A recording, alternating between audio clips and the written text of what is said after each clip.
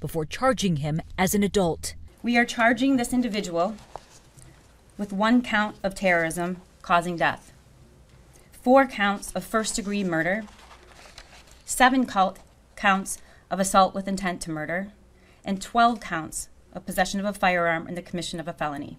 School shooting at Oxford High School. The sheriff's office says the rampage began when the sophomore emerged from a bathroom with a semi-automatic gun and started firing at random. We can't wrap our head around the incredible cold-blooded murder of kids, and so we looked for a why.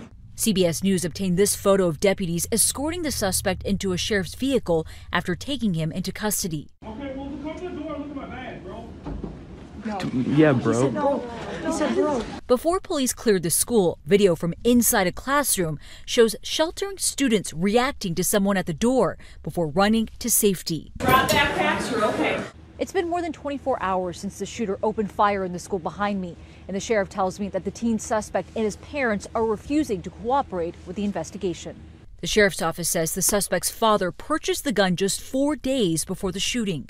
We are considering charges against both parents. Tate Muir, a 16-year-old student athlete, was one of the victims. We're not gonna hear his laugh anymore. Local law enforcement and the FBI are sorting through social media and surveillance video, as well as examining the suspect's phone for clues.